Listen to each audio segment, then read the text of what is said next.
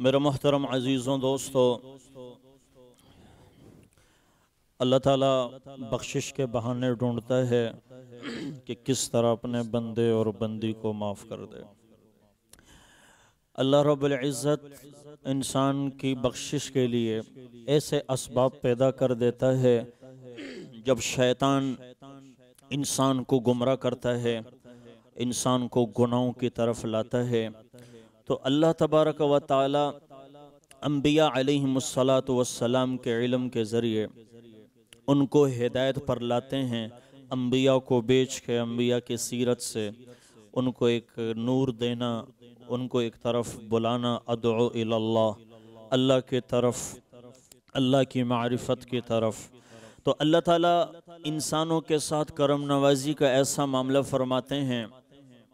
اللہ کا فرمان ہے، یا ابن آدم خلقتک لعبادتی فلا تلعب، اے آدم کے بیٹے میں نے تجھے اپنی عبادت کے لیے بنایا ہے۔ خلقتک لعبادتی فلا تلعب فإن رضیت بما قسمت لک، میری تقسیم پہ راضی ہو جا، میری تقسیم پہ راضی ہو جا۔ اگر تو میری تقسیم پہ راضی ہو جاتا ہے، جو میں نے تیرے لیے حلال کیا، جو میں نے تیرے لیے حرام بنایا ہے، اگر تو اس پہ میری تقسیم پہ راضی ہو جاتا ہے تو وعزتی وجلالی وسلطانی، مجھے میری عزت اور جلال کی قسم، ارحت قلبک وجسدک، میں تیرے بدن اور روح کو ٹھنڈا کر دوں گا۔ اگر تو میری تقسیم پہ راضی ہو گیا تو میں تیرے بدن اور روح کو ٹھنڈا کر دوں گا، اور اگر میری تقسیم پہ تو راضی نہ ہوا تو وعزتی وجلالی وسلطانی، مجھے میری عزت اور جلال کی قسم، اگر تو میری تقسیم پہ راضی نہ ہوا اور تو حد سے تجاوز کرنے لگا، سرکش بنتا گیا اور تو تجاوز کرتا رہا، تو پھر میں کیا کروں گا؟ سلطت علیک الدنیا ترقص کما ترقص الوحوش، میں دنیا تیرے اوپر مسلط کر دوں گا، تو ایسے بھاگے گا جیسے ایک شکاری جانور جب بھاگتا ہے اور شکاری اس کے پیچھے ہوتا ہے، تو اس طرح دنیا تیرے ہاتھ نہیں لگے گی۔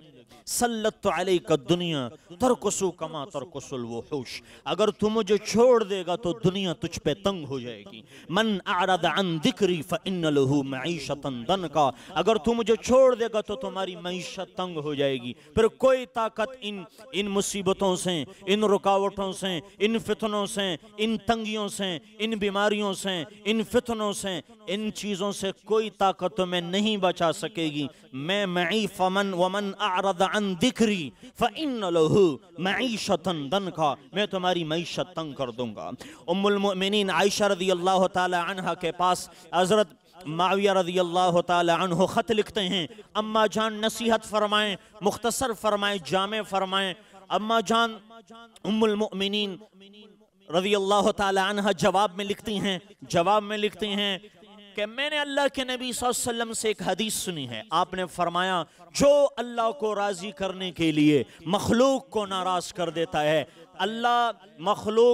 جو اللہ کو راضی کرنے کے لیے مخلوق کو ناراض کر دیتا ہے تو اللہ مخلوق کو اس کا تابعدار بنا دیتا ہے، اللہ مخلوق کو اس کا تابعدار بنا دیتا ہے، اور جو مخلوق کو راضی کرنے کے لیے اللہ کو ناراض کر دیں تو اللہ اس کو مخلوق کے حوالے کر دیتا ہے۔ تو اللہ تعالیٰ ہمیں اللہ کی رضا عطا فرمائیں، اللہ کی اطاعت عطا فرمائیں، رسول اللہ صلی اللہ علیہ وسلم کی اتباع عطا فرمائیں۔ یہ ہماری زندگی کی کامیابی کا اصل مقصد ہے، اصل زندگی کی اسلوب ہے۔ اللہ ہمیں عمل کرنے کی توفیق عطا فرمائیں۔